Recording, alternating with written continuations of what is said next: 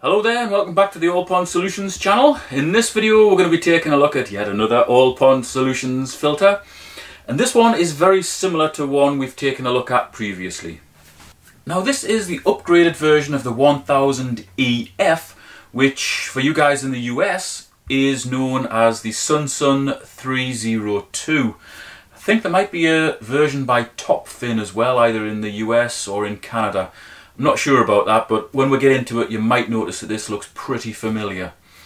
As I say, this one is the upgraded version. We've already taken a look at the 1000 EF from All Pond Solutions, so it'd be interesting to see what, if anything, is different with this one. I don't think there's a whole lot difference, but hopefully there's a few upgrades.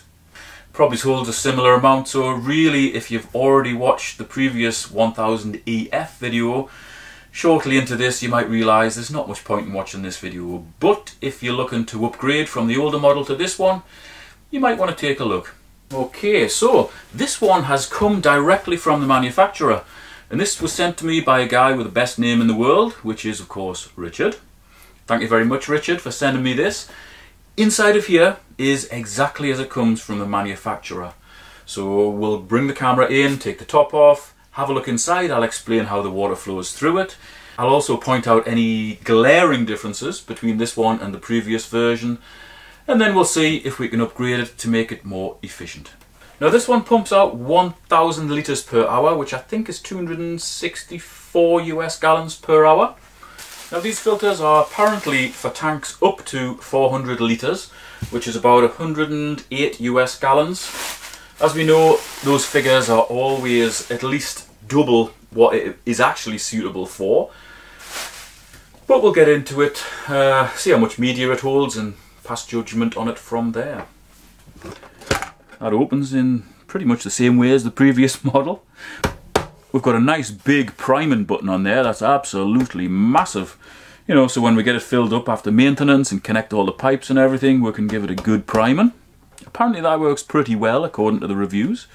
Okay, so the water comes in through this massive hole and goes down to the bottom of the filter through another massive hole.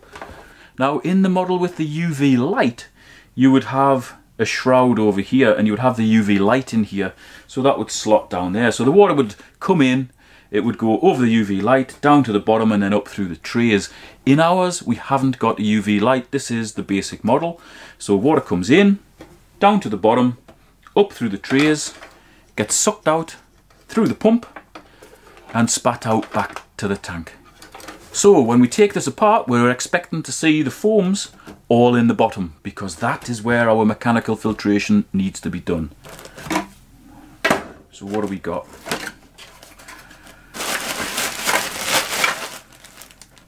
Got some pretty good quality sintered glass rings. Now often they're ceramic rings. These ones I can almost positively say are sintered glass. I've had some of these out from a previous filter and they feel good. They've actually got quite a thick wall as well, so they're a lot better than much of the media that comes with these cheap filters. They're not actually a bad media. Under that we have a fine pad. Next tray down we've got really nothing more than a token gesture of plastic balls, which are hopeless, followed by another fine pad. Having multiple fine pads is okay because we can use them as spares. And then in the bottom we've got carbon, that again is in the wrong place, followed by another fine pad. In the bottom of here we do have space for some primary settlement. So when the water comes down through the middle of those trays, it'll hit cheap media in the bottom of here, which will settle the flow. So let's set this up how it should be set up. Okay, so in the very bottom, before we even get to the trays, we're going to put some EF1 mech. This is very small ceramic tubes. It's absolutely perfect for putting in there to take the heavy muck, to redirect the flow, just to slow it down a bit and settle out some of that heavy muck before it gets to the trays.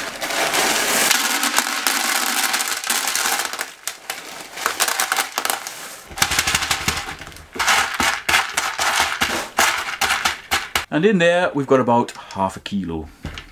So our bottom tray that had the carbon on, we're going to whip that pad out, and we're going to use this as a template to cut a coarse pad and a medium pad. So we can go coarse, medium, then fine. That'll sort out all the mechanical filtration. All the muck will be held in the bottom third of the filter. So I'll just cut a couple of foams, put them in, and then I'll get back to you. Okay, so we've got our bottom tray. We've cut some foams, which are the same as this template. So coarse foam goes into the bottom, followed by our medium foam, and if you notice, it's got dimples on. That goes down so it faces the flow, and that gives us the maximum surface area, which means it's going to take longer before it gets clogged. A lot of people still argue about this on YouTube, and I know a lot of the big channels actively encourage people not to go for this sort of foam, but it makes perfect sense. Some of the manufacturers are coming around to the idea of using the dimpled foams because it is better, and the most notable of those is Fluval. In their 07 series they've started using the dimpled foams. Right, so water comes up, it hits coarse pad, medium pad, and because we've got the flat bit of the coarse pad meeting up with the dimpled bit of the medium pad, that creates cavities, that traps a hell of a lot of muck. Then it goes through the fine pad.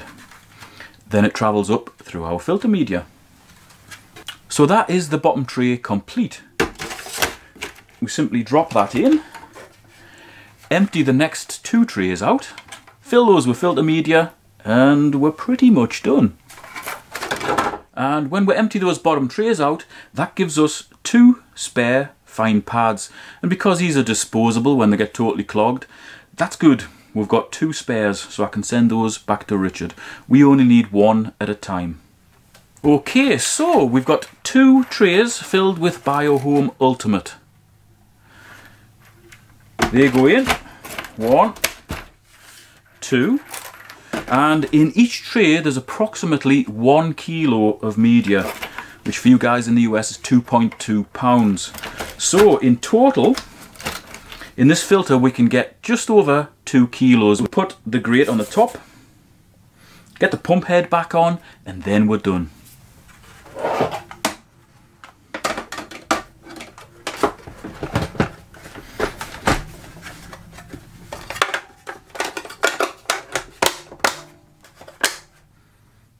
Job's a good one. Now the only thing that we've used from this filter as it came from the manufacturer is the fine pad. We've added a coarse pad, a medium pad, some primary settlement media and some good biological media. And the biological media I've used, as I said before, is the Biohome Ultimate. That is to support aerobic and anaerobic bacteria. Fair enough, you know, there's a lot of water going through this thing.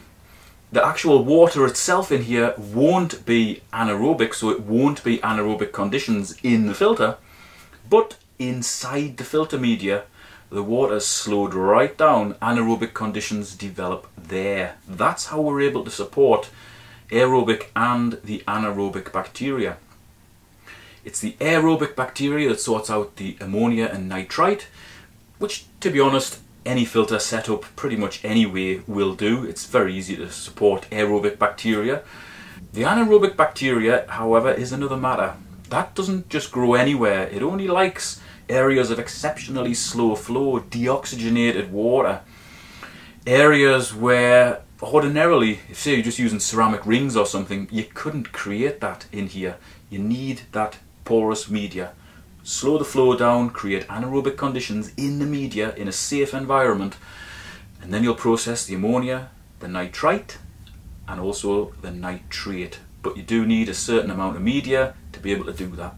We always say 1 kilo of media, or 2.2 pounds of media, per 100 litres, or 26 US gallons, for a normally stocked tank. If you've got a heavily stocked tank, you can possibly go up to 2 kilos of media per 100 litres, or 4.4 pounds of media per 52 US gallons.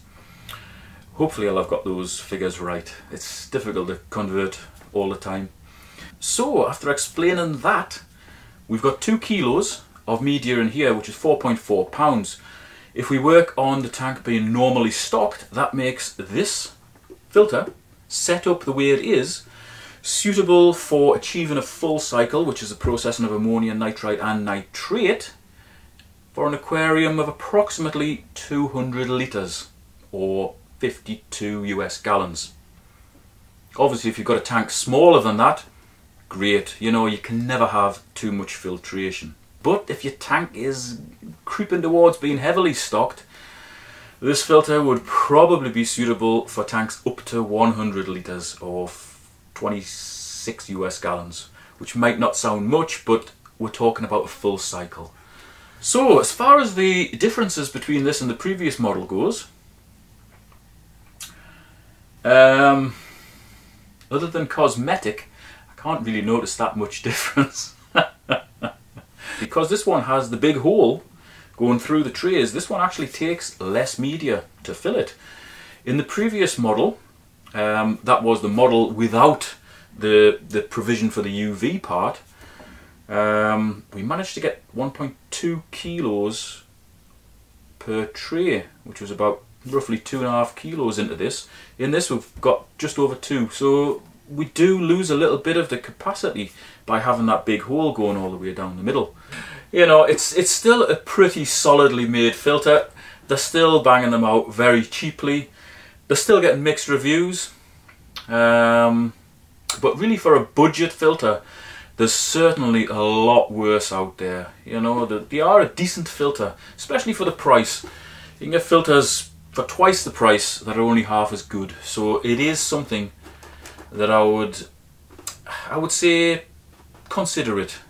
You know, unless you've got a bigger budget and you can go to one of the name brands. You know, the high door filters are very good, Fluval filters are very good, the older Eheims are good, the Pro 4 series is awful. But for the most part, yeah, they're pretty substantial filters. These are the same as SunSun filters though, so bear that in mind. I see people arguing all the time about which one's the best. It's like arguing if your right hand is better than your left hand. They're both exactly the same, you know. These come out the same factory in China, whether they go to All Pond Solutions or to SunSun, they're exactly the same. So there's no need to argue about which one's better or which one's worse, you know. They're both decent. If you've enjoyed this video, give it a thumbs up, share it wherever you want. Thanks for watching, and I shall see you in the next episode.